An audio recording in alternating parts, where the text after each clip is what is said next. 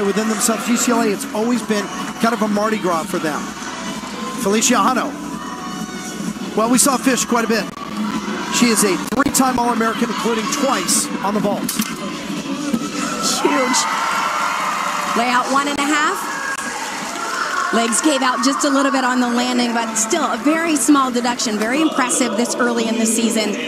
We talk about the 10-0 start value. That's a big deal, but that 1.5 twist makes it so much harder to land because you can't really see the ground. You can see she left her head back to see it, but by the time she lands, her head's forward. So those legs have to be ready right there. And you can see anytime the knees continue to bend too far, sometimes it's hard to control, but